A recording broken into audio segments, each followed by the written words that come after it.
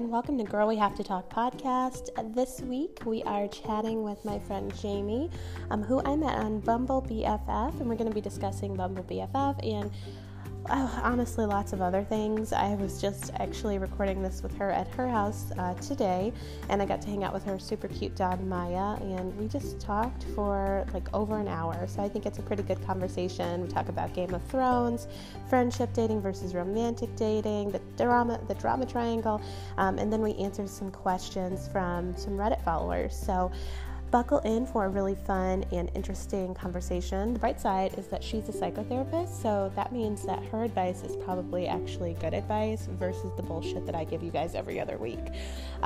Once again, just so you remember, please follow me on Instagram at Girl We Have to Talk Podcast. You can email me at girlwehavetotalkpodcast@gmail.com. Actually, I think it's just girlwehavetotalk@gmail.com. Sorry about that.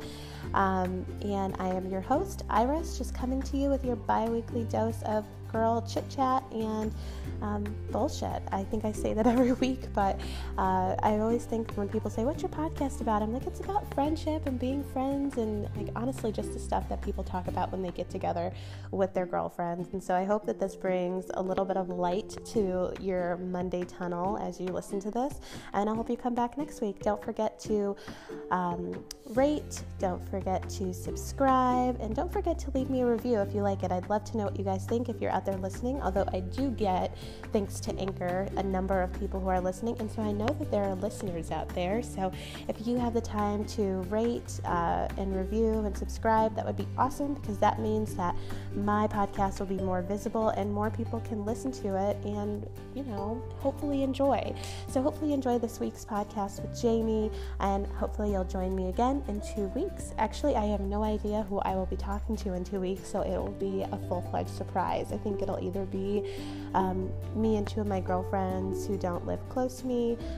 One of them is Nina, who we've already talked with, and then the other one is AJ, who lives in Dallas, or I'll be talking to my husband. So one or the other, either one should make for a super amazing conversation, and I hope you'll join me for that too. Thanks.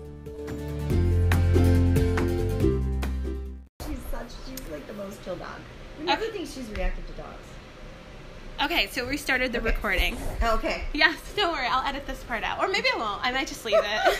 You'll see what happens. So I'll be surprised. You'll be surprised. Okay, guys, welcome to the podcast. I have Jamie here with me today. So Jamie is going to start off by telling us a little bit about herself and like how we met, and then we'll just go from there. So Jamie, tell us about yourself. Hello. I probably one of the most interesting or maybe not interesting things about myself is I'm a psychotherapist. And the most interesting thing about this is that this whole podcast is you're my first actual in-person podcast. So that's a fun fact for anybody who's listening. I have not recorded any friendship podcast with anybody in person except for Jamie. So Jamie's the first one that's in person, live. We have a real friend. We're really friends because she lives close to me, so I can come over to record at her house. Oh, yeah. With her dogs. Yes, with my dog who's sitting on my foot right now. Which I think is another fun fact. You have a cute dog. I do. I think we've developed actually a very good friendship. You and the dog? Yes.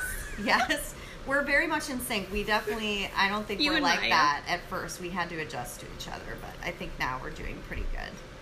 Okay, so your interesting thing is that you're a psychotherapist. Yeah, I'm a psychotherapist. I think that's kind of interesting. I have people who, have questions about that. Like, what do I do?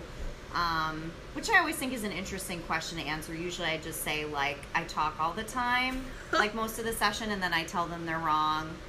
And that they're really screwed up or something like that. But actually, I really like that. No, I do. Like, so today at book club, Katie, who's also a therapist, was there, and Katie was saying we were talking about like whose jobs we could do, and I was like, basically I couldn't do anybody's job who was at the table. But also, like, that said, nobody could do my job either. If they think they could do it, they would be dead fucking wrong. Nobody would want to do HR. No. So it's like being a therapist, but it's worse. I really do think so. It's like being a therapist, only it's worse, because I'm just like, because the thing is, I don't actually, and this is going to sound really mean, I don't actually care about you. Like, I actually legally can't, because unfortunately human resources, we're there for the company, not for you. So if you come in there to talk to me, even if I'm trying to give you advice, like more likely I'm just like, trying to make it so that you don't become a liability to the organization, whereas in your work, you're actually there to help. But Katie was saying she doesn't actually give advice in her therapy session. She just listens. Right. And so you're saying for you do give it. You give advice. Well, I'm joking. I don't really talk the whole time and tell them that they're screwed up. But do you give advice? I would say I may give suggestions. Okay. I always make it very clear though that it's up to them. That it's their choice. And I usually ask a lot of times when they say, what do you think or what would you do? I say, well, what do you think? And I have some clients who are like, I knew you were going to ask me that, and they get annoyed. But it depends on the client, and it depends on the situation. Sometimes we're kind of joking around, and so with that situation, or sometimes we're doing pseudo-therapy, we're talking about travel, and I happen to know a lot about travel, so I might give a suggestion there. Oh, that's fine. That's that's... Right. So, but it depends on the situation and the client, and also the therapeutic relationship, honestly. I had a therapist who I really liked. She's not my therapist anymore because I haven't seen her in a year. But I really liked her a lot, and she would always give me advice. I think that I'm the type of client, though, who, I need advice. She would give me, she would give me homework assignments. She'd be, I was having problems with the girl who, this podcast, I've been talking about her periodically, the one that we're not friends, none of us are friends with her anymore. That's actually not true. I was just talking to Heidi, and Heidi was saying that she was talking to her, and I was like, oh, God, she will just not get the fuck out of my life. She's just everywhere. She's friends with all of my friends. But I was talking to my therapist about that, and she gave me some homework to be you should try to do these things to improve your relationship. Mm-hmm. Obviously, I didn't do those things. I was just no, fuck that. I don't want to be friends with her anymore. I'm not going to do your homework. So yeah, I would love I want a therapist who will give me advice. I think I need some direction. Yeah, and I mean, in some ways, it's really not advice, because advice is it's not how I would talk to a friend, because I would say well, this is what I would do. But if I'm talking to a client, I'm thinking about based on what I know about them and our therapeutic I might say something to a client just knowing you, I have a feeling if you do this, then you'll always wonder why you didn't make the other option. That's fair. I feel like that's useful. Yeah, so that it's not exactly advice, I guess, in that way. But it's insight. Yeah, just based on knowing them. And I feel like I was going to say something else, but I can't remember what it was. If you think of it, you can jump in later. Yeah, I will. So Jamie and I met on Bumble BFF, which I think is great. Is that okay that I say that we met on Bumble? Oh, yeah, okay, absolutely. Cool. So because that kind of segues back to therapy. So funny shit happened to me. I didn't tell you about this, so that I can tell you about this right now. Oh, great. So I have I was telling one of my best friends. So I have a best friend for 20 years. We're really close. We're really close, family members. In that, I don't even consider her a friend anymore. Okay. She's probably not somebody who I'd be friends with that I made right now, because she's so she's flaky. I think you've told me about her. She's hard to get in touch with. Anyway, yes, you have told me about her. She was messaging me, and she's getting on Bumble BFF, and I was like, how are you getting on fucking Bumble BFF? And we've been friends for 20 years, and every time I try to make plans with you, you are not available. She's local. Yeah, she lives fucking in Bronzeville. Oh. I know, I hope she listens to this. You're an asshole for not ever hanging out with me. And we work 2 blocks from each other. She probably has so many friends in Bronzeville. She's not talking about me. No, I'm talking about you. It's you. If you think I'm talking about you, it's you. We were just talking yesterday about how she's going to get on Bumble BFF, and I was like, why? Why are you getting on Bumble BFF? And I'm always trying to hang out with you. And you were always busy. Did you seriously tell her that? Yes. That's so great. I love that. I'm very direct. I am really direct. Yeah. I think I'm really direct with her because we have a comfort level that goes back to my little Enneagram number 6. I think that I really identify with that, the loyalist. I really think that I trust her enough. I trust our friendship enough to know that if I said that to her, she actually laughed. She was like, I knew you were going to say that to me. She's like, I knew you were going to say that. And I was like, yeah, I'm not kidding. And then we talked about what the Bumble BFF friendship thing is like. And I was like, yeah, the difficulty is that I was like, I have too many friends now, which is not true. You can never have too many friends. But I think I'm so busy that I like to see you guys all together. It's harder to make time. And then if you don't have the time, you can't have good friendships. So anyway, she was talking about this. And this is the funny story. So I was like, oh, let me go look at your Bumble BFF profile. So I don't have my profile anymore. So I had to go and just log on. So it wasn't a big deal. So I logged on. This was last week on Thursday. Yeah. And I was swiping through so I could find her, and I found my therapist on Bumble BFF. Oh, yeah. I was like, wondering to myself, I was like, wow, she looks so fun. Like, I'd love to be friends with her. And I was like, I can't swipe on her, though, because she used to be my therapist. But I was like, good for her for being on Bumble BFF. It's for everyone. There are lots of therapists on Bumble BFF. Well, I met you there and Katie there. Because I'm sure it's so lonely, isolated. right? Yeah. And the other two people I met. Both therapists? Both therapists. Oh, my God. So it's like, you guys should have, like, a therapist gang. Like, a gang of therapist friendships. Yeah, I mean, I think I kind of do. Like, a lot of my friends, I think I've gotten through meeting them through being a therapist. Yeah. Yeah, it's just like a relational work, and yet you can be really isolated. So yeah, you are interacting with people all day, only to probably... You can't really be friends with your patients. Are they considered patients or clients? I call them clients. I think most therapists do. Yeah, but no, you can't. Yeah. I mean, I can only speak for myself. I feel like it would be hard to do that. Yeah, because even, like, after you end the relationship, then, like, you can't, if you become their friend, then you can't really see them ever again. Exactly. So, and also, like, it's a different dynamic. Right. So, like, I do self-disclose in session, but I do think about that because, like, I'm revealing another part of myself. Right. So it's always about them if I'm self-disclosing. It's for their benefit. Based on what we're talking about. But it's just like for example, I tried to be friends with a yoga teacher and it was weird. Like when we hung somebody out, who was teaching you yoga? Yeah, and I just thought she was super cool. Yeah. And so we hung out once. I was asking her because at the time I was doing yoga teacher training and I was curious. And she it was just a totally weird, different dynamic, and it wasn't what I thought it was going to be. No, it did not work. I was like, oh.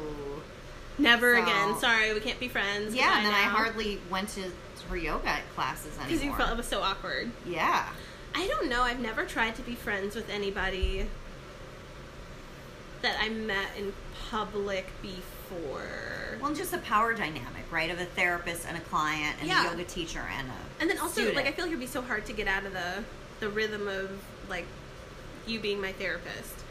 Because I would feel like I'd probably put too much pressure on you. Right. And it's also, like, if you think about it, like, one of the beautiful things about my job is that I see people in a way that no one else sees them. So there are definitely clients who I've thought, like, I don't know that I would like you if I didn't see you in this way. Seriously. And so you wouldn't know.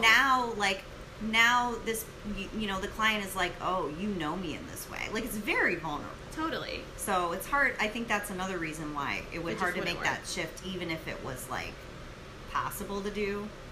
I did not swipe on my therapist. I was like, no. Also, I'm not on the site right now, so I was like, no. But also, I was like, that would be so awkward. Yeah, but that doesn't surprise me. I know. I had a friend who's a therapist who had a client who actually said dating. Yes? It was on a dating app because I definitely wondered wouldn't do about that too. Yeah, of course. I definitely wouldn't swipe on my therapist. Well, I don't think the client did, but then they talked about it in session. Got it. Which was really healthy. Good. Yeah. Okay, so Jamie and I met on Bumble BFF, and how do you feel like romantic dating versus friendship dating? Do you feel like there's a big difference? I mean, because you're dating online right now. Yeah. And you're not friendship dating anymore. No, and honestly, like, I have friendship dated before, but not through Bumble BFF. Same. This is my first experience. It was so easy. Like, listen, I talked to a bunch of people, but I met you and, like, two other people that actually one of the other people that's who I hung out with earlier today that we went to the horse farm. So, those went so smoothly. I wish online dating was like that. It was as easy peasy. Yeah, I mean, when I did friendship dating before, it was through Craigslist and, like, I think this other, like, weird friendship website that didn't work very well. And was it like Girlfriend Social?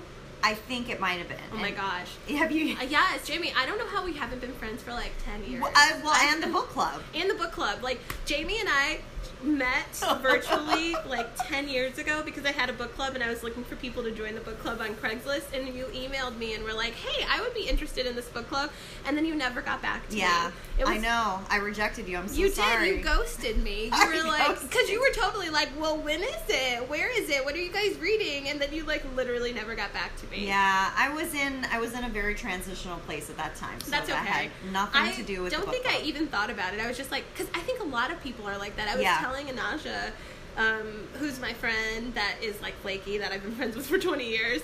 She, I was telling her, I was like, oh, well, now you said her name. Yes, now you know it's you. Anaja. Yes, exactly. And there's nobody else who has that name, so she's gonna 100% know. She was like, oh, and then that's so funny because I was telling her about the podcast, and she's like, why haven't I been on the podcast? I was like, because I don't ever talk to you, you psycho. Like, she's like, I'm like, yeah. So anyway, I was telling her that I was like, the weird thing about girlfriends that friendship dating online, which I'm happy they created Bumble BFF. Yeah. And like they're making it, because I think I wish they had more. That's a thing. Mm-hmm. People need, women need yes, that.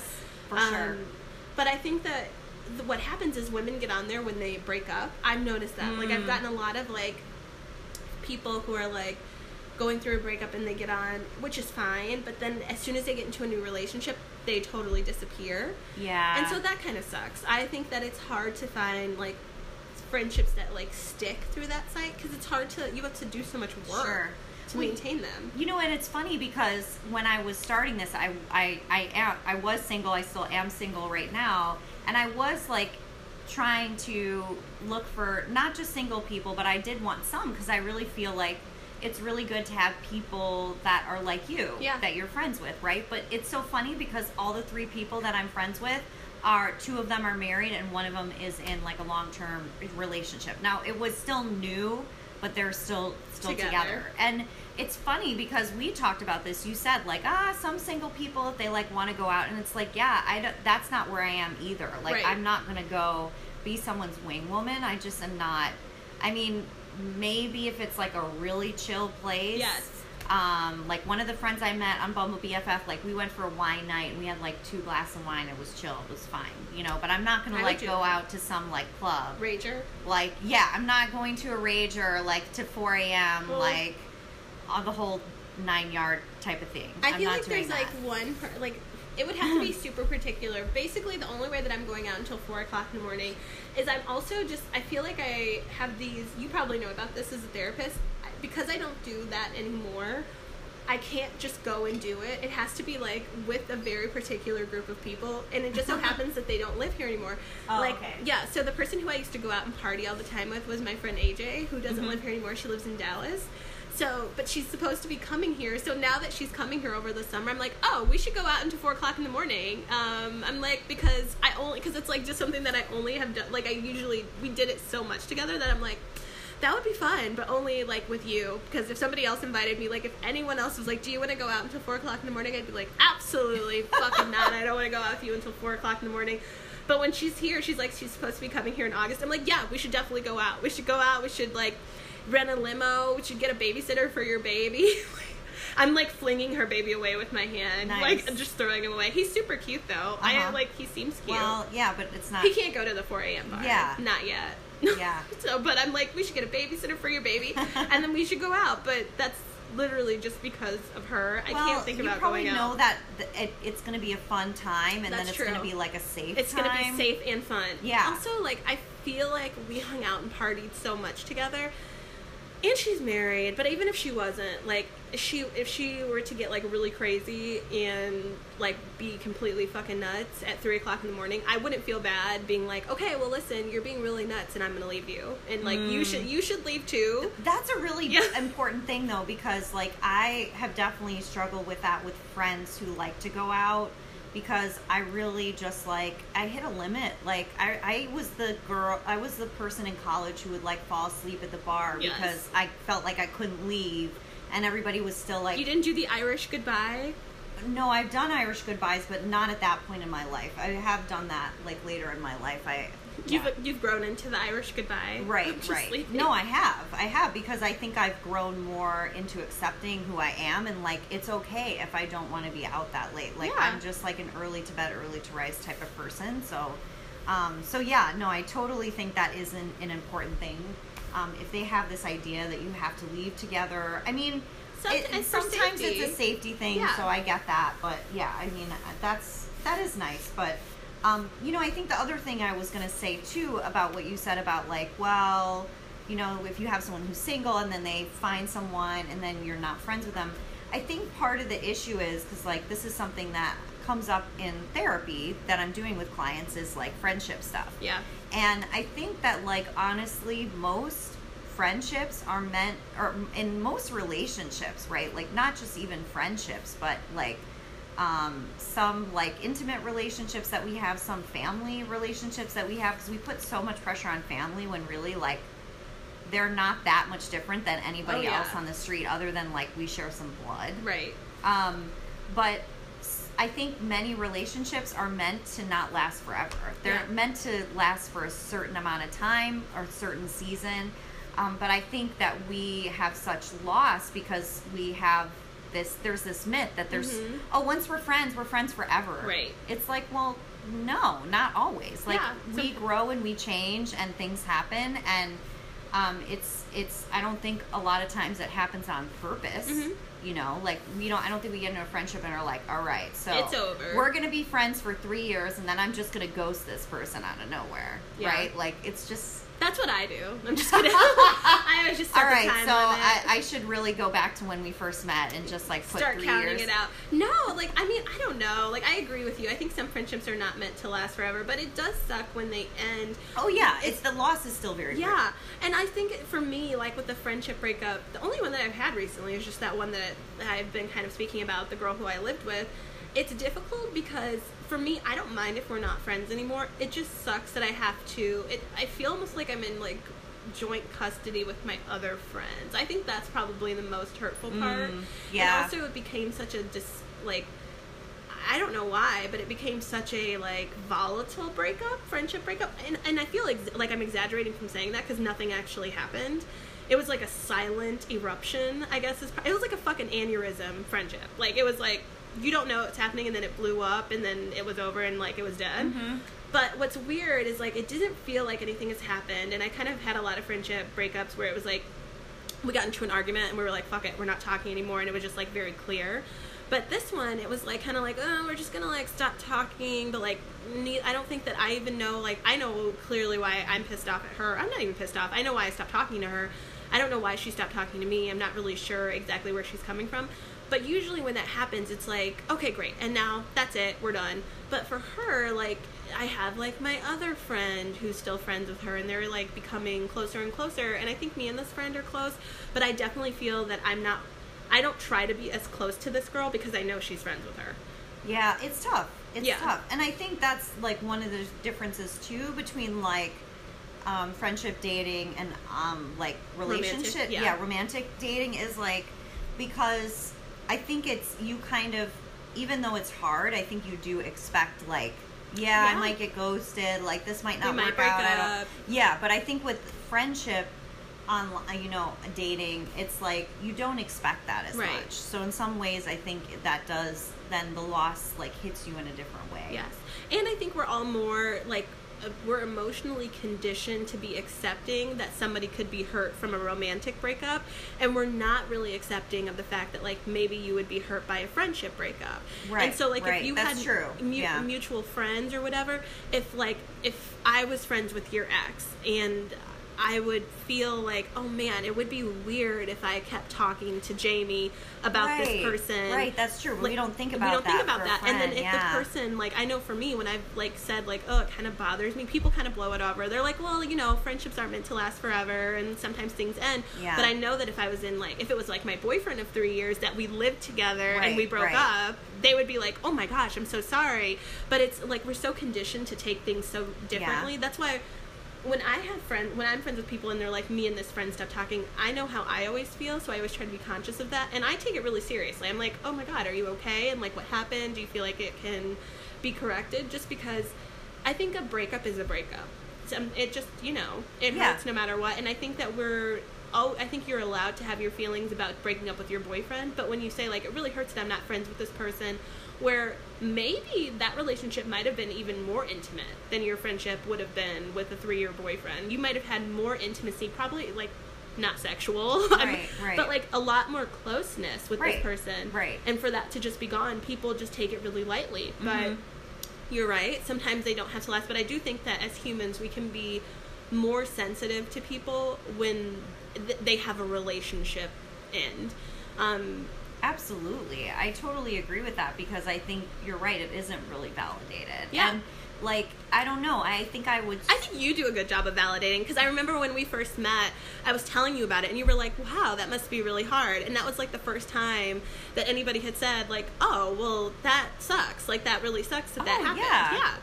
Yeah, I was just going to validate it again, because I just feel like it's hard in your situation to, like, have a friend who's like, okay, I was really hurt by this other friend, but you're still friend. Like, I don't know. That I think is a really hard situation. And of course they should all still be friends, but it just should be, like, I think that we just... Yeah, but not even to be talked about. Like, yeah, I think we like it's like the elephant in the room. Oh my God. Like, I feel like every time I'm with somebody, but you know what it is? It's like every time I'm with somebody where we both know her, they always bring her up, but I think it's because, like, I know who they're talking about. So, like, it... And they don't know? I mean, they know that we're not friends, but, like, it's just like, oh, like, but it's so, again, it's such, like, not a big deal. Like, people are like, it's just so not a big, like, well, maybe you don't make it a big deal. I don't. Like, I won't ever be like, hey, listen, like, I don't really, because the truth of the matter is like, I don't want to be friends with her. I think I talked about this to Jen last week. I don't want to be friends with her, but it still sucks that we're not friends. Yeah. Well, I wonder about even just, like, voicing that. Because I should. You're right. Because I'm hearing, like, it is kind of awkward. It is. So maybe just to say, like, yeah, this is kind of, like, a little bit awkward. Or, like, yeah, it does kind of bother me that things happen this way. I think that, like, what you were saying today was super interesting. We were talking about your ex and how one of the things that is really difficult for you when you guys were together is the fact that he seems to apparently need absolutely nothing. Yeah.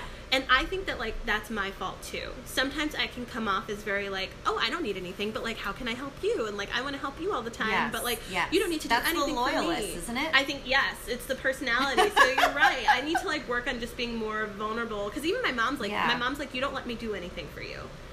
Like, I don't let people do anything for me. Yeah, like, and really that's hard to be on the receiving end of that. Yeah, to be in a relationship with someone like that. I think it's really hard for my mom. Because then, it kind of looks like, oh, well, why do I have needs then? Right. Like, I should not have any needs either, and it's hard. And I think for my mom, it makes her feel really bad and I think for my husband, it makes him feel bad sometimes too, because he definitely needs things, and I think I'm really there for him.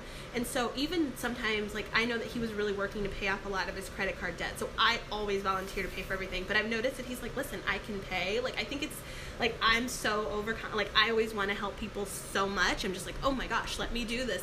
So then I don't let anybody do anything else. And I think it makes them feel like worthless. Like, I feel like maybe that's a harsh word, worthless, but just like, they can't do anything, or like, they don't, you don't need them for anything. And I think people like to feel like it's a reciprocal relationship. Right. So we like to be needed. Yeah. Yeah. And it kind of goes back to that. I mean, I know we talked about maybe talking about this at some point, but the drama triangle where we can talk about it now. Go ahead and talk about so just so everybody listening to the podcast knows, I'm a number 6. I'm a loyalist, and also I'm a rescuer in the drama triangle. So that's Enneagram, number 6. In Enneagram, I'm a number 6 loyalist, which I have passed this test along. I even gave it to people at work, Jamie. Oh, did you? Yeah, so it's like, take this test. I still feel like I'm a number 1, the reformer. And now I believe you. I feel like I have so many clients where I'm asking them because I feel like they're reformers too. I think you're a reformer too. Like, I totally agreed with you. Because when you were saying you were a number, like, the 3, I was like, I don't really think that that's you. Like, I was reading and I was like, that doesn't seem like Jamie. No, I think I'm a 1. I think a lot of people get the 3 thrown in because we all have, like, a little bit of, like, the achiever. I think it's the achiever. Is that what they are? I think everybody who's driven has the achiever in them. Like, even for me, it was I think it was my second choice. It was like, you're either a loyalist or you're an achiever. And I'm like, I am. You had, like, a wing. Yeah, my wing was a 3. Mm-hmm. So I was like, yeah, like, I am, but that's just because, like, I want to be successful. I think that, like, every person who is like a millennial, which, like, because you are too. Yeah. I think most of us would probably get that, because even the ones who, like, live at home, whatever, we're all very, like, entrepreneurial in spirit. We all want to, like, achieve and get things. That's why we've all gone to school for so long. Right. We want to be are we like the generation of the side hustle, or is that like the younger? No, that's true. We are. Okay.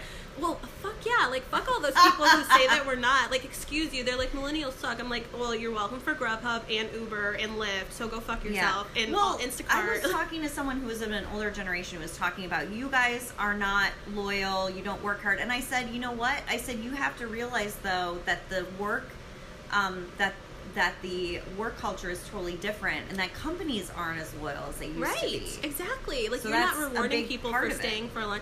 Right. And then also another thing is, especially for older millennials, which I'm like an older millennial, and I'm sure you are too. Basically, it's anybody who was born before 1990 but is still a millennial. Okay, We so were older- wait, when does millennial go to then? I don't Because I remember. thought Generation Z are like people in their 20s now, right? They are, but oh, I it's- guess because you're third. Okay. Yes, but it's basically so yeah. Anyway, but I'm considered an older millennial. I think so. My coworker is like the youngest millennial, and she's 24. Oh, okay. So, but we're very different, and we look at things super differently too. But I read about it. Actually, shared an article from Forbes that came out. Not that they know everything, but I thought it was an interesting article. About how people that are older millennials, we graduated during the recession and we were old enough to remember 9/11. So our brains are just different. So no, I'm not loyal to a company. I saw the recession. Like, why would I saw how you were laying people off. I saw like everybody lose all their money in the 401k. Like, I got compounded with student loan debt because there were no jobs for me when I graduated. Right. So no, I'm not trying to stay at your fucking company for 30 years so that you can be like, well, I'm just kidding. I spent it all on a CEO bonus. Why would I do that? Like, we all saw that. So we're old enough to be like, no, thank you. No, it's so true because, like, I think our parents' generations, like, a lot of them have pensions. Right. And I don't think that people really understand, like, that's a big reason not having that and having the benefits totally shift is a big, and also student loan debt is a huge reason why most people are not on track to Buy a home or to retire. Yeah, like exactly. Have any plan for retirement. Yes, 100%. And on top of it, it's just none of us want to. They also, when you stay at a company, I was at a company for 3 years. They hired on one of my really close friends, Nina was on the show, and she got hired on, and then they basically made me train her, which I was happy to do. But I asked, I was and like, you didn't get paid for it, did no, you? I didn't get paid for it. And I asked, I was like, can I have like any kind of a leadership opportunity? Because at this point, I felt like I was leading the team. Like, I was doing more work than everybody there, even my supervisor. And Nina listens to this podcast. She would 100% agree. And it's happening to her now. Because she's the one who's the workhorse on the team. But basically, I asked for that. And they were like, no, sorry, we don't have anything for you. So I left and I went to another company. I was there only for a year. And I got a $20,000 raise just for like leaving and going to another company. Now, granted, it was a horrible change. Like, the company that I worked at last year was really fucked up. Did not enjoy it. Learned a lot. Bad experience. And then now I'm at my job now, which is better. But even from there, I know, I'm like, it's better, I guess. It's like, I don't have to manage anyone, so automatically. Oh, that's good. Yes, and I have my own office, so we'll just say it's a win. Exactly. I can close my door if it gets too shitty. But so I left my job that Nina works at just like a year and a half ago. And in the year and a half since I left that company, after working there for 3 years, I have increased my salary by $30,000.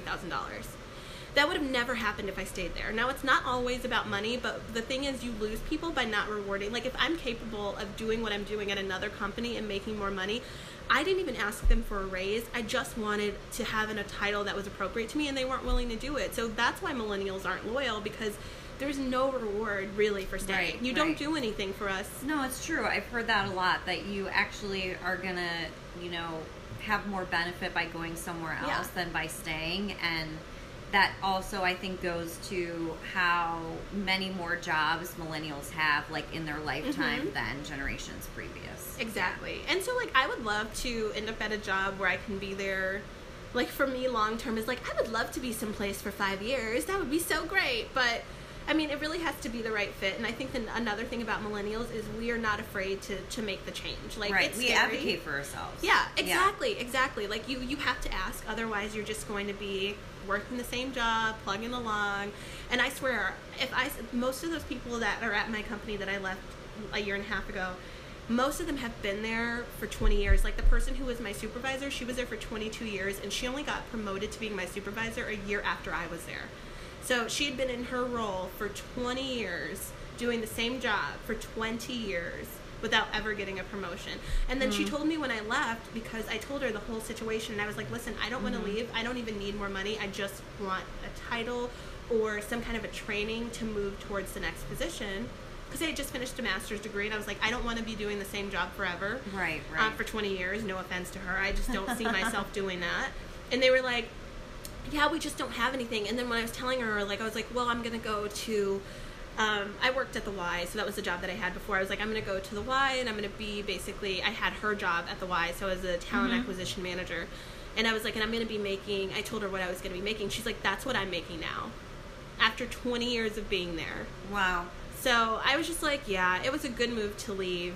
But that's why, I guess that's why they can say millennials aren't loyal. But I mean, if it means that you're not loyal because you care about your well-being, then I guess so be it. We all have to, I don't want to get fucked over. I think it's just a different culture. Yeah. Yeah. All right, so the next thing we were supposed to talk about is Game of Thrones. Okay, so by the time this comes out... wait, we didn't talk... Wait, we didn't explain miss? the drama triangle. Oh, yes. Okay, sorry, Jamie is going to explain the drama triangle. Okay, and then I'll we're going to talk about Game of Thrones. I'll do this But you quickly. can tell us who you think everybody is in the drama triangle. Explain the drama triangle, and then whoa. and then think about your characters from Game of Thrones that would fit into the drama triangle. Oh, well... Yeah, actually... Oh, is that a good segue? Yes. Okay. That's a very good segue. Okay. So quickly, the drama triangle is an upside-down triangle to represent two different people in the relationship. So the top part of the triangle is actually the bottom, is one person, but they tend to go between two roles. They tend to have one primary, but then move to the other one. So those two are rescuer, and then perpetrator and or persecutor are like the two different names. And then the person at the bottom, which is actually the top, but because it's reversed, is a victim. And so the idea is that the person at the top is either usually like being abusive to the victim, or they're rescuing them all the time. This is an unhealthy relationship, and the way to change that is to flatten it, make it two adults, so it's a line with two A's on each side. Oh, okay. And usually the way I explain it to clients, because I talk to a lot of clients about the drama triangle, is like the way you flatten the triangle is boundaries. Okay. And anybody can do that. Like a victim can actually say, like, you know, I think I'm actually not being responsible for things here. I feel like I'm letting you do more, and I really don't feel good about that. Right. Or I really need to start making my own decisions, or whatever. Now, of course, what's different is, as I mentioned, like there's the perpetrator persecutor could be someone who's abusive. In a truly abusive relationship, we have to understand that the power control dynamic is different, and so we can't put as much responsibility on that victim as we should that abuser. Right. That's good. I'm always in a drama triangle. Well, we all are. Yeah, we all are good. to a certain like extent in at least some of our relationships, right? I feel like my marriage, though, is good right now. I don't think I'm in a drama triangle at the moment. That's great. I'll let you know if it changes. I'll keep I mean, the informed. other thing is that we relationships aren't always 50-50, but if we find ourselves in this triangle for like long term, that's when we want to look at it. So the first person I thought of was Jon Snow, and he's a total rescuer. Yes, he is. Poor guy. He's a total rescuer, right? Yes. And this is what's my problem he's, like, so with the last season. of it. It's just like...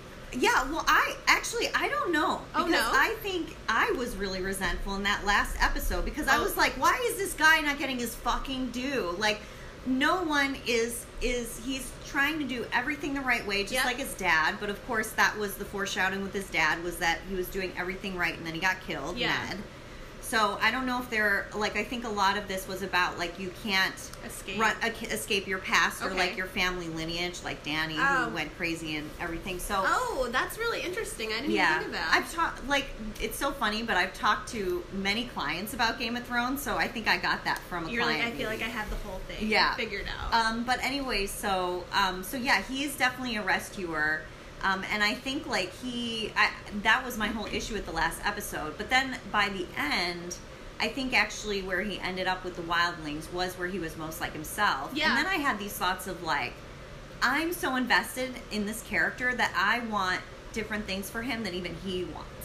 I think that's literally what everybody wanted. That's how Mike was. Like, I was actually like, no, like, I think it's fine that he ended up... Did we talk about this? That I thought it was fine that he ended up with the Wildlings because he really, like, identified with those people, the girl that he loved. Yeah, I think most people did. It's just, like, how he, but you like, wanted got him to shit be... Yeah, for like, the but whole I'm like, thing. you really fucking rounded this shit up. Like, you deserve more. Right. But I think we have probably lots of people in our lives like that where... And I'm guilty of that. Like, as a friend, like, I'm always the one that's like, no, fuck that. Like, you don't need to do whatever. Like, you deserve to get more because you're so amazing. And the person's like, but Iris, like, I want to marry this guy, or I want to work at this job, or, you know, I like this apartment. Like, but I'm always trying to push them to do something else. So that's how I think everybody has been for Jon Snow. They want him to be the king. But he doesn't want to be. Right. No, he just wants to live in the wild. Right. And then a perfect victim is Cersei. I hate her. Am I the only person who hates her? Does that mean that I hate victims? No. I mean, she is a hard person to like, and you could see her as a perpetrator persecutor. Wait, no. I'm sorry. I take it back. Cersei is okay. Because guys, just so you know, I'm not a long-term Game of Thrones person. I only Are you getting confused? Yes. Because you could hate Cersei. No. I don't hate Cersei though, which I think is the reason I don't hate Cersei, because I think I'm kind of dark-sided. Cersei's the bitch mom. She's the one who ends up queen at the end until she gets. Until she dies. I thought that was Sansa. No, Sansa is the one who ends up as the Queen of the North. Okay, yes, I hate her. I hate Sansa. Okay. I hate her. I think she's so annoying. Like, even to the point where I watched her in X-Men this weekend, and I was like, I fucking hate you. Like, just... Oh, wait, X-Men is already out? It was really good. I won't spoil it for you, but we saw it last night. I feel like they made that movie just so she could be in it. Yeah, she looks like the same. She's got, like, the red hair and everything. And she's kind of like Sansa, where I'm just like, God, you're fucking annoying. Jesus Christ. Like, she whatever. was really abused, though. Fine.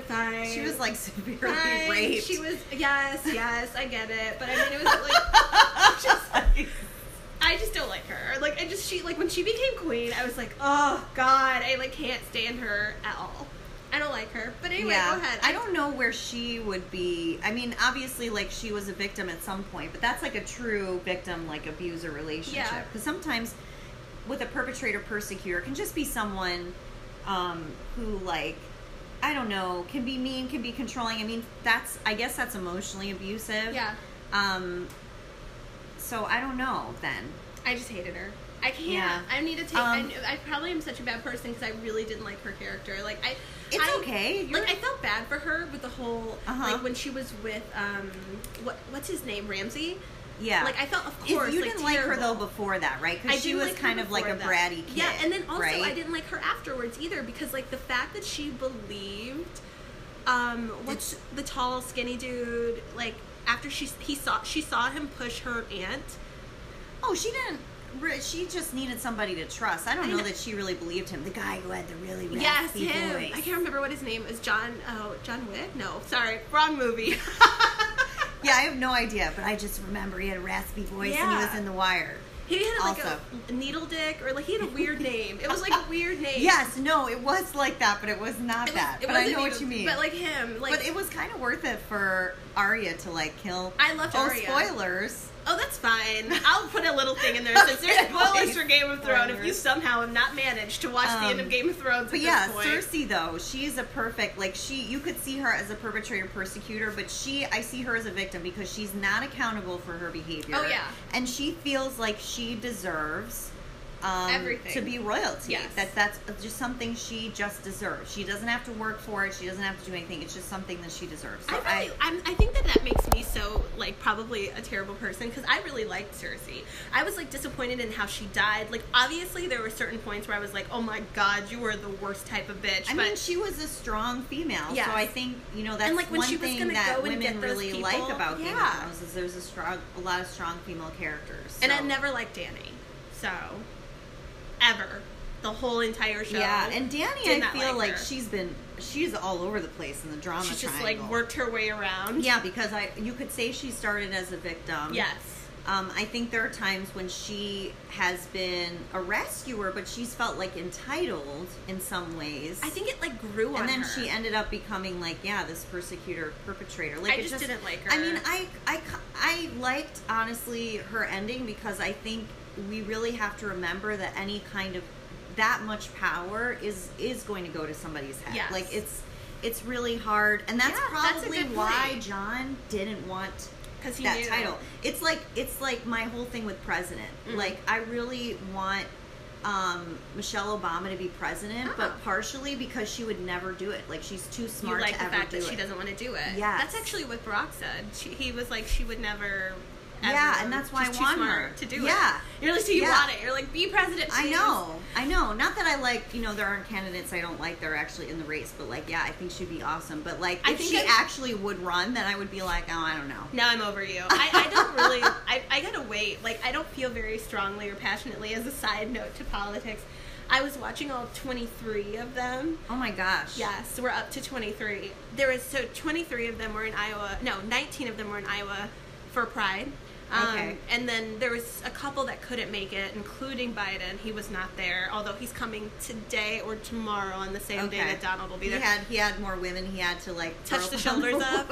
Sometimes I go up to Mike and I like go behind him and I touch his shoulders and I like sniff his neck. Poor and I'm like, it's creepy as fuck. He's just so. It's a creepy as fuck thing to do. He's kind of clueless in that way, unfortunately. Well, that's what I told her. I was like, I don't think he meant anything. He's just like the creepy old dude, like the guy who was my waiter, who kept calling me princess and sweetie and like touching me. Yeah, there's something about me, like as a complete just like sidetrack from this.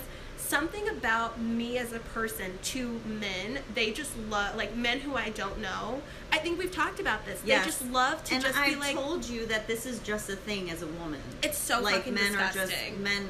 We just all experience men being inappropriate. It's like, and I'm sure men have their things about women that women do that. Yeah, but like stop. Yeah. I'm like, but also just stop. Right. I'm not trying to diminish the women's experience. No, and the men have their experiences too, but like, I feel like if a man told me, like, hey, you did this and it made me feel really uncomfortable, I would be like, oh my God, I'm sorry. Like, I would actually feel bad and take it to heart and like never do it again. Right. And like hey, when you like groped at my balls, it really made me feel. But also, as another side note, do women often grope strange men's balls? And actually, they'd probably be like, when you grope my balls, like I actually really liked it. It turned me on. I don't know if they would feel like, but violated. Maybe they would feel belittling them. Right. Maybe and I'm sure there's some men out there that would probably feel violated. So I hear it. I hear them, but. As a woman, but women aren't really going around groping balls. But if I did, I would also feel bad if you told me to stop. Like I would be part of the issue is like men's like genitalia is not sexy to women. That's true. Right? I don't like it when anybody the opposite. You know? And I don't know what because I don't know. Don't send anybody a dick pic. Like, and I don't. Well, they do that so they get naked pictures back. You know that, right? But like, I don't know that. I don't like that. Yeah. But also, don't do that. Like, I would never, if I was dating somebody and they were like, here's my picture of my penis, send me a nude back. I would not be like, okay, those two things don't mean the same thing to me. That reminds me of, do you watch Insecure? Yes and no. I've only seen like the first full season. Oh, wait, hold on. So you've seen it. Yes, okay. I've seen all the seasons. So then you can tell me where I left off. When she and the boyfriend who she cheated on lived together and they officially just like completely broke up and he like disappeared, I stopped watching it. I think that was the first season. So in the second season she's dating. Is she dating the music producer? Not really. This is an online dating. Like, I don't want to give too much away. Okay, so maybe I'll watch it. Yes and no, I guess, is the best way I can explain it. Because I know she was, like, sleeping sleeping with the music producer at a certain point. Right. And then, like, didn't they live together? Did she move in with him? Because she was staying with him for a little bit. Yeah, and they were, like, sleeping in the same... I feel like I don't want to tell you what happens. But, like, no, I remember them, like, sleeping in the same bed together. Oh, so then you did see some of the other Like, I've seen some of it, yeah. And, like, they were sleeping... And then Molly gets, like, a new job. Like, I've seen some of this stuff. Right. Like, some of it I'm familiar with. Gotcha. But I think at a certain point, I just stopped watching it because it became like it was really final that her and this guy were not getting back together. Oh, and then you were really bummed. He's still in the show. Is he? Okay, I'll watch it. He's still in the show because I think he's so cute. Oh, he's so cute. Yeah. And so is the other guy. All the guys are cute. Well, okay, so the guy who's her music producer, he's in something else that I've been watching. Daniel, right? Yes. Danny, I don't know what he's in. Oh. Well, anyways, what I was going to say is I think it's the second season, and she's dating, and she's driving, looking at her online dating profile, which I have never done before. I've never, ever done that. And she, like, gets a message from a guy that's a dick pic, and she's looking at it, and she gets in a car accident. Of course. She, like, rear ends somebody. You just sent somebody and she just, like, looks at it. It's just, like, the funniest thing, because it's also, like, what I love about that show is it's so real, too. Yeah. Like something that would, like, happen in real life to somebody. But yeah, so like, I totally hear you about that. Like, it's I don't like that. Don't send people dick pics. Yeah. They're, like, not pretty. There's nobody's penis who's, like, pretty enough to send in a photo. I just don't think so. If you've seen one that you would like to see in photos, that's okay. You don't have to say it. But I don't know. I don't think that I find them, like, really attractive. They're more like it's like a hammer. Like, I don't find a hammer attractive, I need them. But yeah, but they're like useful. To have one. They're useful to have in the house. Right, but I don't need to look at it. Right. Like, I just, like, know that I need to have a hand. I don't know. I just feel like they should probably stop doing that. I don't think anybody wants to see their penis pics. Well, again, they're not doing it because I know, but, like, then women should stop sending nudes back. Don't send a nude if a guy sends you a dick pic. I don't even like sending any pictures because of what people do to pictures. No, I totally agree. And then also, you don't know where it's going to end up. Right. Exactly. Revenge porn. So, like, that's what I always think about. Right, yeah. Okay. Even though we should not blame, I just have to say this, Sure. we should not blame the woman for sending a nude pic that ends up somewhere else, because that's a violation. That's a violation if, because that's not the intended No, it was supposed to go to because I feel like a lot of with the, like, celebrities who their photos end up getting leaked, like, the comments are like, well, they should have never done that. Like, I feel so bad for them. That's so victim blaming. No, you should do whatever you want. I just don't, I just, at this point, don't trust, like, if I was single, I wouldn't trust a man. Right, enough. and it's sad. We should be able to trust But that's the people. same thing with anything. It's like, it wouldn't be, I don't think that I would be wrong if I wanted to go for a jog at night and not be sexually assaulted. Oh, yeah. But, but I'm afraid to. Right. And so, like, that's the thing, is it's like this thing where it's like... Right, we should be able to walk around naked and not worry that anything's going to happen. Yeah, but, I think we're all just like, we don't trust that you can handle that. Like, yeah, it's unfortunate. Okay, let's get to so we only have a few more minutes, so let's talk about the questions. So I don't have them. Can you pull them up on your phone? Oh, hold on. Actually, you know what? Maybe I can do it. I'm going to see if I can do it. Hold on 1 second. Because I texted them to you. Yeah, otherwise I can get to it. All right, perfect. Are you ready for the questions? So we're going to answer. You got them? I did. I found them. Okay, cool. Okay, so we have 3 questions this week. So let's start off with last night. I went to a friend's house with 3 other friends to have a bonfire. So this sounds nice already. Later, right, I love bonfires. Yeah. Later in the night, we played cards, and after that, it was pretty late, so I decided to head out. I went through the front door, which is right in front of the living room where everyone was hanging out. Standing in front of the door, out of my friend's view, I saw a cool moth at the light and started taking photos of it. Oh, that's nice. Mm-hmm. You maybe were high, but maybe not. I don't know. After about 2 minutes, I decided to leave. But before I left, I heard one of them say my name. So this person's talking about their friend. Because they assumed I was gone, they left the windows open, by the way. Standing at the front door, I listened for 10 minutes straight of them just tearing me apart. Stuff like, of course you hate him, and why is he so annoying, came up. It was pretty hurtful, and I felt like shit. Assuming they'd hear me open the fence gate and know I was there the whole time, I walked in and pretended to retrieve my bathing suit. They said nothing and assumed I didn't hear anything. I left and felt bad the whole night in my bed. What do I do? Only a couple of them said hurtful things. So, I probably would have just said something right there. I'm pretty confronting now. Mm-hmm. Like, I would have just said something, or either A, said something right then and there, like, as I came back in the room, or B, like, probably just never talk to them again. Mm-hmm. But I'm really dramatic, so it's probably not good advice. We talked about this, because I would not, like, we talked about this beforehand, that I have learned to let things sit. Yes. Although in that situation, I don't think at whatever age I was, I would have felt strong. To say anything? Yeah, strong enough to confront. I would have been probably shaking all over, so like my heart racing and everything. I think this is a hard one, because I think it really depends. So that's helpful to know, like, it was only a few friends. Yeah, not the whole group. Yeah, so, I mean, I think that, you know, you maybe need to assess each one of those friendships and what was said and what you think. And, I mean, also, I would take some time and just, like, let it sit for a bit and marinate and then see how I feel after a few days. Yeah. I think also, yeah, I don't know. Now I'm thinking about this because I was thinking, well, you could talk to the other people who, like, didn't say something, but then it turns into, like, a gossipy thing. Yeah. If you're like, well, don't tell these other people. So you right. probably need to deal with the people directly that said what they said. Also, if you give it some time, they might actually come to you and say, like, hey, I'm feeling really weird about the other night, and, like, I was kind of wondering if you stayed, and probably not. They'll probably wait for you to say something, but they might come to you so you could see if that happens. But I think it really is dependent on how hurtful of things they said and how important the friendship is to you. Yeah.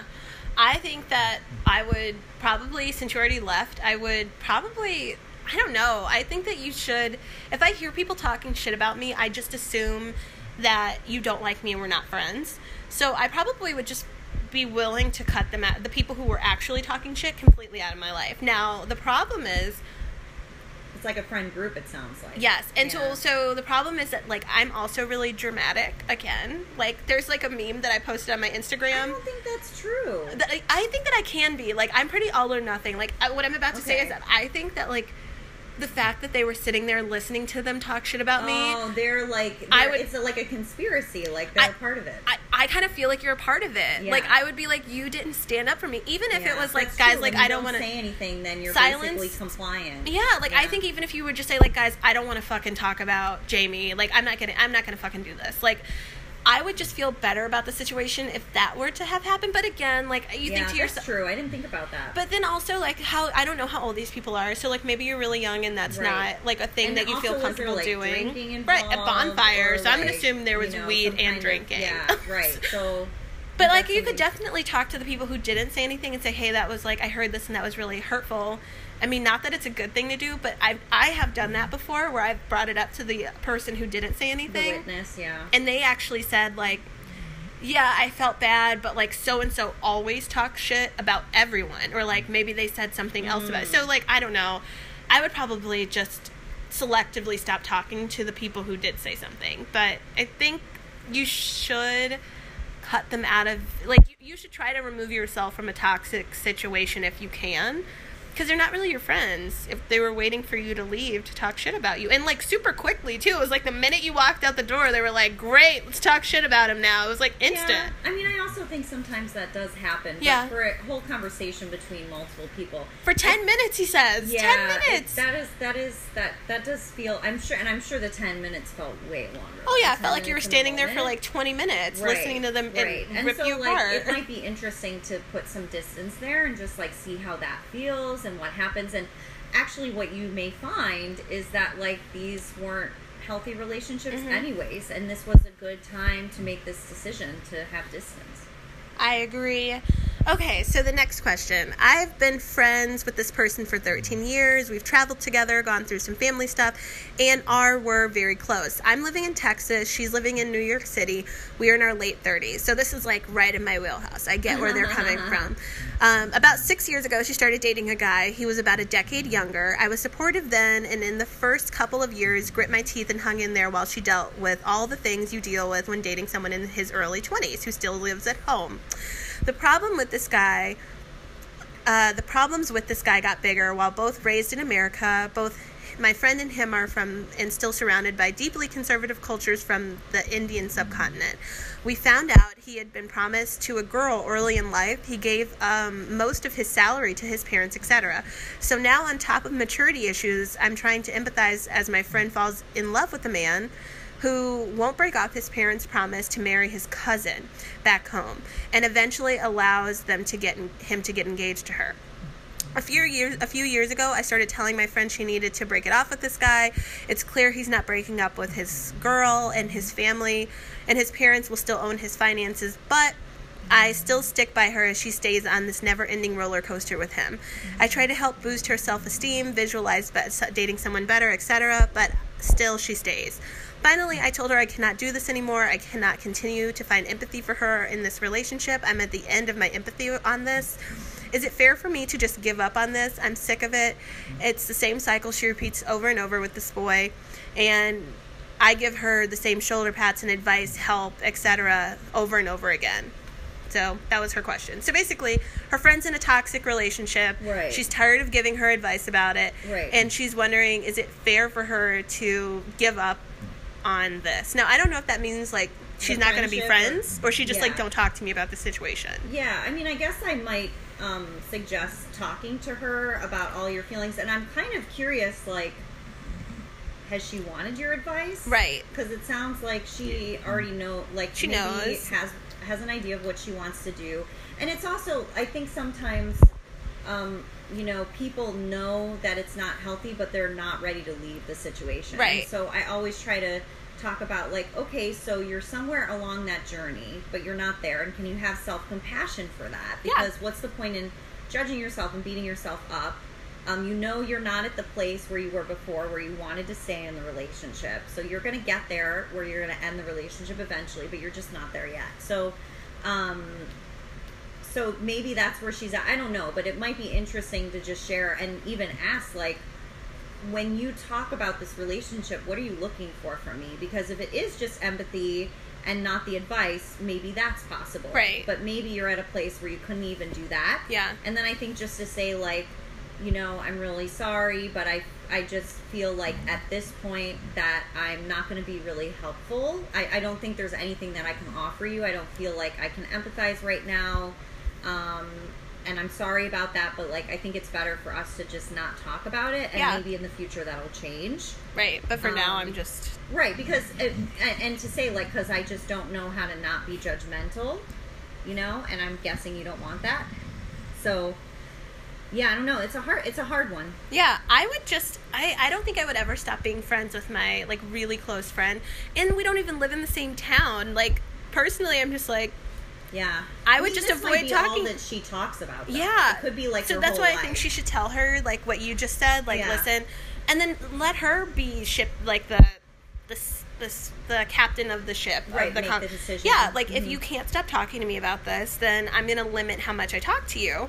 But if I say this to you and you're like, listen, Iris, I get it, like, let's talk about other things or whatever, then great, let's do that. But I think it's fair for you to be honest with her about how you feel and, like, maybe not wanting to talk about the situation anymore because maybe you're getting yourself really involved, and so it sounds like it's starting to take a toll on how you feel about her. Right.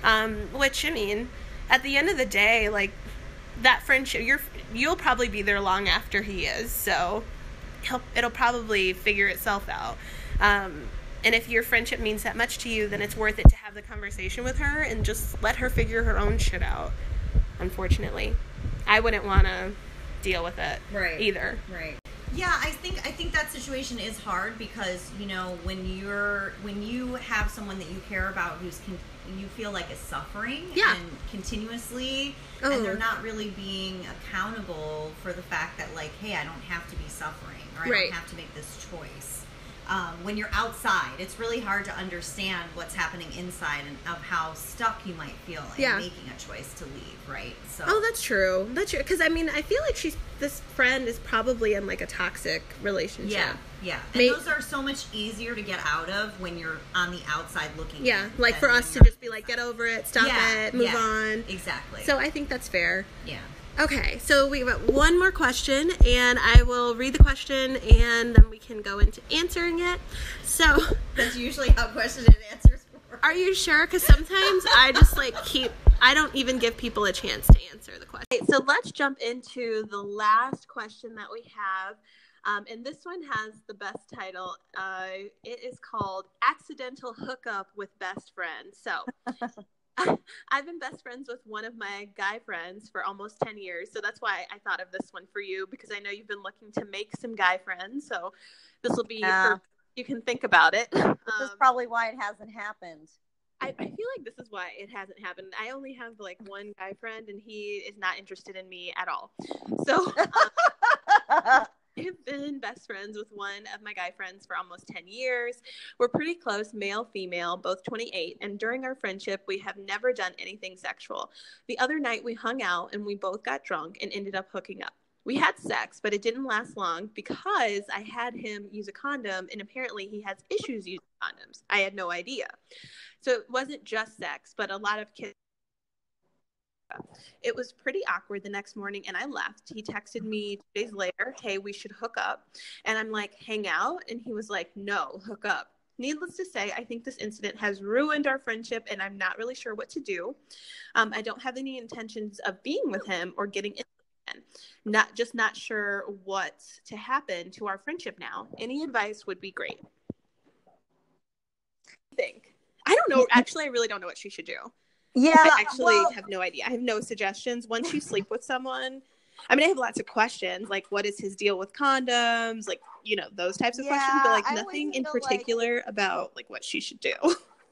Yeah, I feel like issues with condoms, unfortunately, this is kind of jaded, but I think it's kind of an excuse, but I'm sure there are legitimate issues. But my thought is, because it sounds like you really want to keep the friendship, or this person who's writing really does want to try to keep the friendship, that she values the friendship. So my suggestion would be that you would invite him to a public place. Yes. To try and talk about this, because obviously you don't want it to be just the two of you, because he has now the wrong impression that this is going to continue to happen. Right. And remember, like, we actually talked about this, Iris, already, like, because you had said, like, why would you want to have sex again if it was not great the first time? And like, there's this thing about proving yourself sexually. Oh, that's true. I think he could be maybe trying to do that. Or maybe that's why. Who knows? Right. Maybe he's like, oh, I don't want to have this lasting impression that I'm bad at sex. Right. Or maybe he just wants, I think the thing is that the first time you have sex with someone is usually not the best time. Usually it's the most awkward, not so fun time. So, maybe he's thinking that, and that she knows that as well. Who knows? But yeah, so I would invite him to a public place to try to talk about this and just share really how you feel, just that, look, what happened. But I've really thought a lot about this, and I think moving forward, I just want to be friends. And is that possible? And I understand if it's not, like, this line was crossed, and I don't know if it can be uncrossed. I think also time may make a difference. Like, if that's not possible to have that conversation, or if he's not okay with that, letting some time go by, maybe when he's in a relationship. Oh, that's good. Or maybe he's not, but maybe with time passing, I always think like giving time is really helpful, because usually our first reaction is the strongest reaction, and then it might change over time. If we have the same strong reaction over time, then I think that also says something, right? But it's always good to like give it a little time, at least a little time, to marinate and sit and really then decide what you want to do. Because I think then we can really connect to ourselves. Otherwise, in the moment, we just kind of go based impulsively on whatever that initial strong reaction is. So, yeah, I think that's my best thought. It's a difficult situation. I know. And I just think to myself, like, could I be friends with somebody who I had sex with again? Like, I don't know. I mean, I don't know. I don't know. I think it depends on the situation and the people involved. Like, a lot of people, for example, are friends with exes. I think it's unusual that can actually happen and be healthy, is my thought. But I think it depends on the individuals and where they're at. So, I don't think I don't think always and nevers are a good idea. So I like that. I don't think always and nevers are a good idea. That's so true, because you just never know. Right. Yeah. So, well, thank you. That was good advice. I feel like you gave the best advice out of everybody who's been on the show so far, because I think you're so practiced at it. Most of us are just like, oh, I think you should just say fuck that person. And you're like, well, listen, let's take a step back. What should you do? And I'm like, that's so nice. It's so good to have your perspective. Yeah, I mean, I'm always in the interest of trying to communicate with people. Now, do I always do that in my personal life? I mean, you know, the other thing that this person could do is just text it back, right? Like when he says, you know, no, hook up, you know, she can just say, you know, I am actually not interested in that, but if you ever want to hang out, I would be interested in that. Yeah. I mean, it could be just that simple. I like that. I think that's nice that it doesn't have to be overcomplicated, because I think I'm always thinking like, oh my God, I have to have a whole conversation with somebody, and maybe I could, but maybe I don't have to. Right. And she could say, like, if you want to talk more about this, we can talk more about it. But yeah, I mean, like for the guy, that might work better than having like a serious conversation where they meet in public. And like, yeah, I mean, I agree. I think sometimes like if we don't make it a big deal, then it doesn't actually have to be a big deal. So yeah. Do you think and that I mean, what? I was going to say, do you think he'll feel shut down by her like not wanting to hook up? And do you think that that could affect the friendship, like his ego, that she's just not interested? Possibly. I mean, she could always say like, it's not that I'm not like, it's not that I don't like having sex, but I really value our friendship, and that means more to me than sex, right? I mean, also, yeah, no, I think that's all I want to say about that. Never mind. I don't have an also. Also, I mean, my also is that I would hope that, you know, they've been friends long enough that hopefully it would mean more to him too. We would hope, right? Because it's been 10 years. Right. And again, like his initial response may not be positive, but like I'm saying, with time, maybe that would change. Fair I feel enough. like we always, well, I think sometimes we in the moment just think like, oh, this is, you know, we do the black and white thing, but as time goes on, things get more gray. Yeah. I like the gray area better than the black and white area too. Well, I tell you, that's really awesome, because a lot of people struggle with gray. It's a really scary place to be. Oh, I agree with you also in that, like, my initial reaction is usually black or white, and then when I really have time, then I'm like, yeah, then you're right. Yeah, exactly. Like, oh, this could be better. But I think the other thing is, though, when you're interacting with people, I think you're right. Most people like just yes or no, black or white. And so then when you come back later with the gray, oftentimes maybe that person isn't there, or like the relationship isn't there anymore. And so now, you know, but that could be for the best, because it's sometimes better to only, or try to your best to work with other people who live their life in the gray too. Right. Absolutely. Yeah. Well, it was really hanging out with you today and talking to you today and meeting Maya today. That was just, I had a day. It was really wonderful. Yeah, you as well. Same. Thanks so much for having me on. Gosh, thanks for coming. You're like so excited. This was a great little break from all the crazy. Not that everybody else is crazy, but I feel like you're just like so introspective and like, well, maybe you should talk about it. And I'm like, oh, that's so nice. Yeah, I'm always in the interest of as many options as possible. We definitely limit our options, I would say, as humans. So considering all the options is good. Awesome. Okay. Yeah. Well, thank you for coming on. I will let you go. Is there anything else that you want to tell us about your fun life? You have a really cute dog. No, I think that's it. Oh, you're like, no, I'm a therapist and I have a cute dog. Yeah. And I mean, I don't know. We talked about, I guess, like you could edit this to the beginning or something. Is that what you were thinking? I can if you want. Oh. Or I can just leave it, because, you know, podcasts happen. Sometimes I leave mistakes. Right, podcasts just happen sometimes. They're not planned. They just happen randomly. Well, I think the one thing I can add, I guess, about friendship specifically, we were talking about this earlier before we started recording, but just like that, you know, when I was younger, I definitely found relationships really challenging. I think I was really sensitive.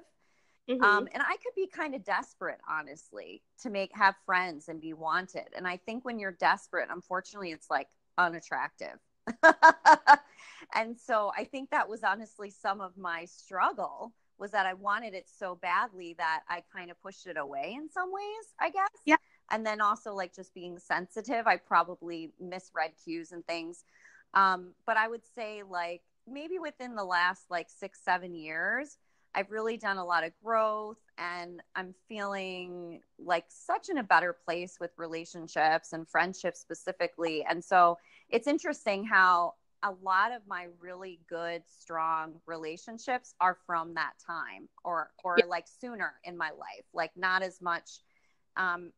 And in my younger years, although I definitely have some great friends from my younger years too, but I would say like my closest, strongest relationships are probably from like age 29 on, which is, I don't know if that's different, but I think it's cool. Like, I think it's great to be able to keep making connections and relationships throughout your life. And it's hard to do, honestly, once you're out of college. So I think it took me a while to like figure out how to do that. And obviously Bumble BFF.